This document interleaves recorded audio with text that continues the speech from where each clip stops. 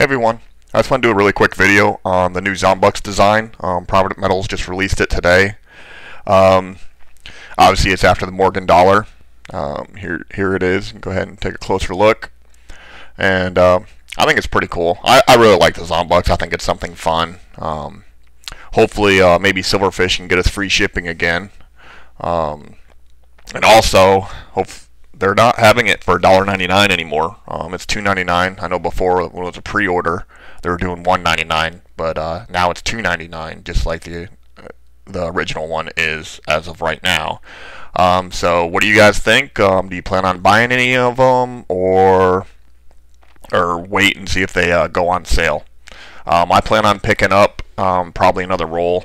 I really like them. I know it's overpriced as far as $2.99 over spot, but hey, buy what you like, and I like them. So, what do you guys think?